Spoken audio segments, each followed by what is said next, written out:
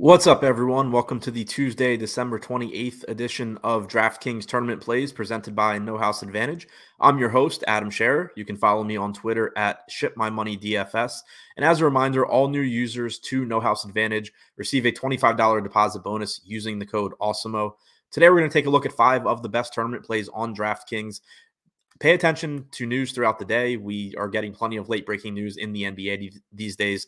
Ownership projections are likely to change. Player projections are likely to change. But for right now, looking at 5 of the top options on DraftKings, coming in at number 5, De'Aaron Fox only projected for about 5% ownership with about a 9% chance of being in the optimal lineup. He's only $8,000 in a favorable matchup against the Oklahoma City Thunder.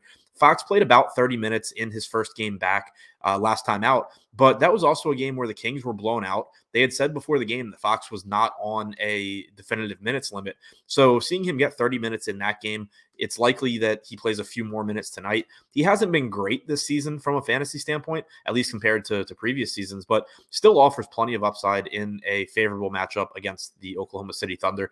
Coming in at number 4, Daniel Gafford, projected for 10% ownership with an 11% chance of being in the optimal lineup. He's a $4,700 center on DraftKings. He's averaged 1.03 DraftKings points per minute this season. Typically, he splits minutes with Montrezl Harrell, but Montrezl Harrell was added to the health and safety protocols today, so he will be out of tonight's game. Rui Hachimura also out tonight. There's plenty of center minutes available for Daniel Gafford to pick up.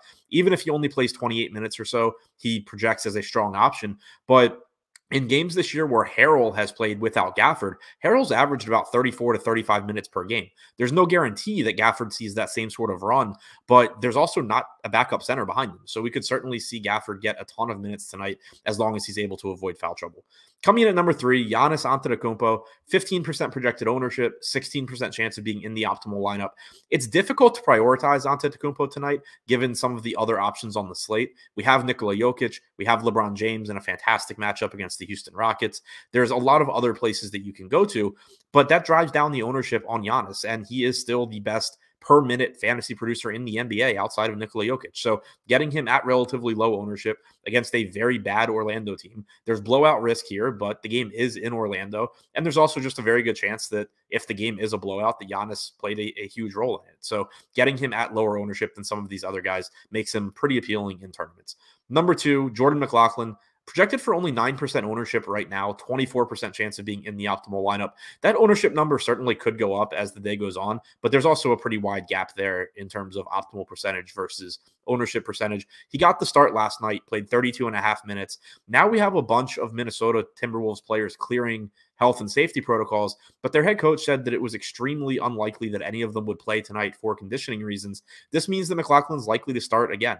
He's not a bad fantasy producer on a per minute basis, and he's likely to play 30 plus minutes again tonight, as long as none of the Minnesota regulars actually do come back. One spot to pay attention to is Patrick Beverley.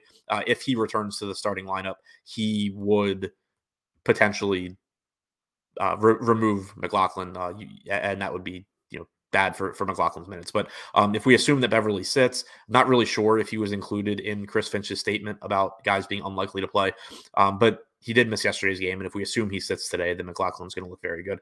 And coming in as the number 1 option, Jalen Noel, 48% chance of being in the optimal lineup, 35% projected ownership. He's not as influenced by Beverley. Still, if Beverley were to return, Noel would not look quite as good, but he played about 34, 35 minutes off the bench yesterday. Even if he plays a little bit less today and you only get around 30 minutes, he's still a high usage, high upside guy that is going to play a big role with the second unit because Minnesota is still extremely shorthanded. So he's going to be very popular tonight, but doesn't appear or currently isn't projected to be as popular as he should be given his chances of success. So to recap right now, the top 5 tournament plays on DraftKings: number 5, De'Aaron Fox; number 4, Daniel Gafford; number 3, Giannis Antetokounmpo; number 2, Jordan McLaughlin; number 1, Jalen Noel.